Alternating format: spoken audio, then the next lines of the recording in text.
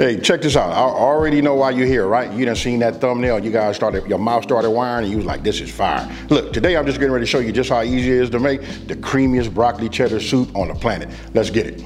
Okay, so look, you can see all of the ingredients that we have, right? Don't forget, if you've been following me, and therefore if you're new, right, the full ingredient list will be down in the description box below. Okay, so look, first thing we want to do is we want to prep, our ingredients, right?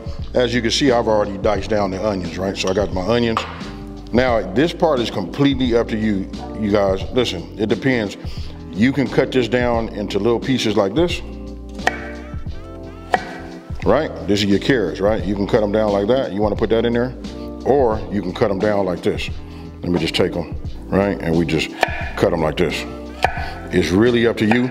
I'm gonna do it this way so you guys can just take a look and see how you would like to do yours, right? So this is what I'll do. Now I got these here. I'm gonna go ahead and just peel probably this one right here. Once I peel it, I'm gonna go ahead and cut it down like in a little, I guess like 1 1/4 inch strips.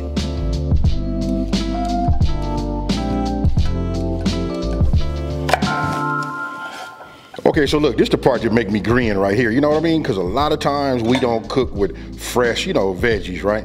So look, I'm gonna go ahead and just pull this off like this. I'm gonna show you. We're just gonna cut this down. You know what I mean? I'm gonna cut this like this, right? Now we got that open. Look, you wanna have a sharp blade. You can actually do this with some kitchen shears too. We cut that down and check, guess what, folks?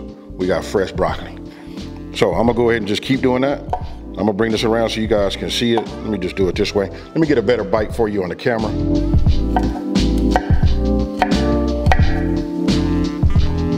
Okay, so look, now we get into the good part, right? We're finna start cooking. So what I'm getting ready to do is I'm gonna start with a medium heat, right? When I say medium, I mean medium, not medium high, nothing like that, right? So look, you wanna go ahead and get yourself, your butter. Listen, I already got it separated. We're gonna start off with 1 tablespoon. Okay, so look, now that our butter is melted, right, we go ahead and add our onion.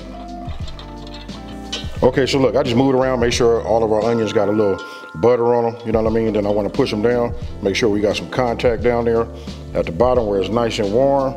We're gonna cook these down and give these a little bit of a head start and go for about like 2 or 3 minutes. Okay, so once they start to be, trying to become translucent like what you're seeing right here, you want to go ahead and add the rest of your butter.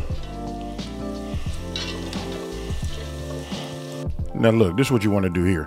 Look, you just want to get your flour, right? Once you got your flour, you want to put it in. Now look, if you notice, I do everything in increments, right? Some people like to put it all in, then you got to worry about lumps, if you ask me. For me, I do everything just a little bit at a time. You guys can just see, look how I'm doing that right there, right?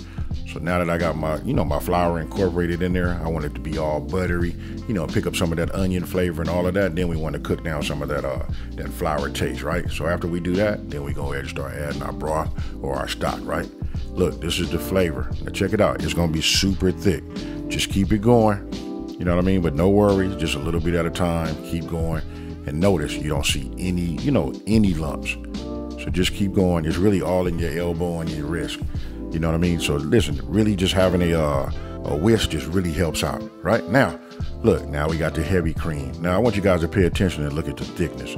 You know what? You can just see it and it'll thicken up right in front of your eyes. With that heavy cream and all of them flavors that we've been building up, that works like that, right? Now, look at this right here. This the money shot right here when you start adding that broccoli. Look, we want to cook that down. Now, it's up to you guys. Now, for me, I like to have my broccoli a little bit on the soft side. You know what I mean? So I put it in like this, you know what I mean? And then we're going to cook it. And remember, the longer we cook it and the longer it gets a chance to, like simmer, that, your soup, it starts to thicken up, right? So, and you know what, here's a pro tip. If it gets too thick for you, folks, all you got to do is add some, some stock or some broth back to it, you know what I mean, to get to your desired thickness, right? So you just add it, and it's up to you how much broccoli you want to put in there, because this can take a whole lot of broccoli. You know what I mean? This right here be more to my liking. Then after I start that, then I come with the carrots. Now that's the process of us just cooking that and letting it cook down, to get that to that desired softness, right? Here, we just add our seasoning. Now we build it, look, it's just more flavor on top of flavor on top of flavor, right? So listen, it's just a combination, and this right here is killing it. And why is this better than any restaurant that you go to? Because look, we can tailor make it the way we want to. Now look at that money shot right there. You can just see, ooh, that's fire, ain't it, folks? Now, super easy to do.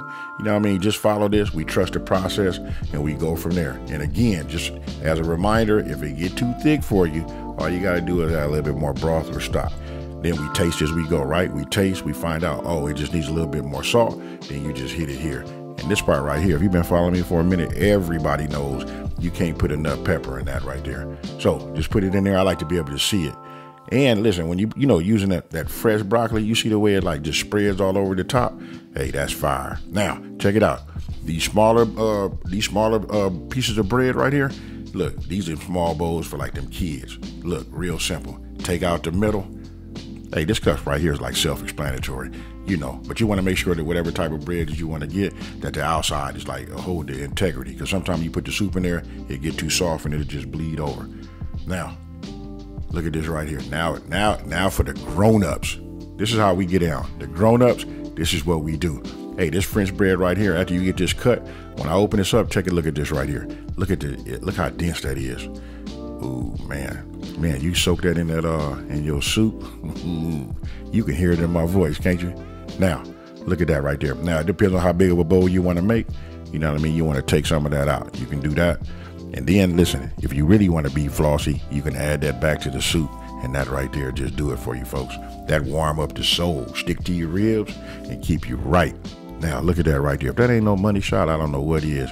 And then I did say this is like broccoli cheddar, right? So look, this part right here is key. Look at the size that I shredded that. You know why I shredded small? That's so it melts evenly. And then, as always, I tell everybody, shred your own cheese.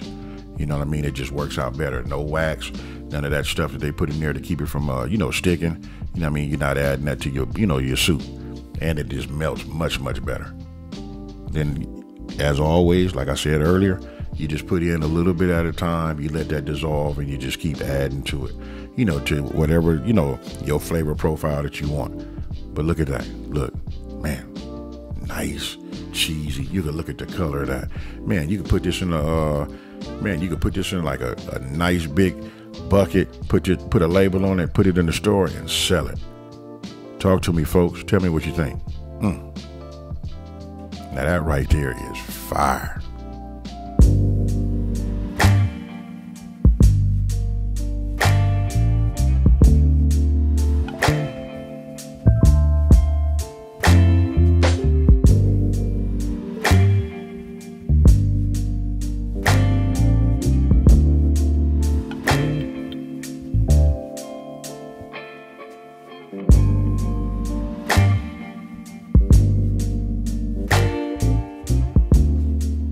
Now, you know what? Now it's time to make that grown-up bowl.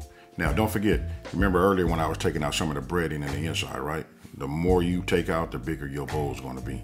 So my suggestion is to keep it the way I did. Just however you cut it, just let it come down. You know why? Because when you hit it with your spoon, it starts to absorb some of the soup. Then you can like just scrape it, and there's your bread right there. Now for the garnish, right? I just put a couple of slivers of carrot, some fresh cracked black pepper. Right here, you see me just adding some cheese to it. Look, I done pulled up a little bit of that broccoli. And guess what, folks? We got a warm you up this time of the year meal, right? Super easy, way over the top, better than most of the restaurants. Why? Because we made it, right? Look at that right there. If that don't say broccoli cheddar soup, I don't know what does. Guess what? Cheers, folks. Look at that. That right there is fire. If you don't think that I got the best job in the world, I get to create, taste and just be super happy. And remember that bread? Look at that right there, folks. Don't discard it. That's what we dipping. You saw it. Peace.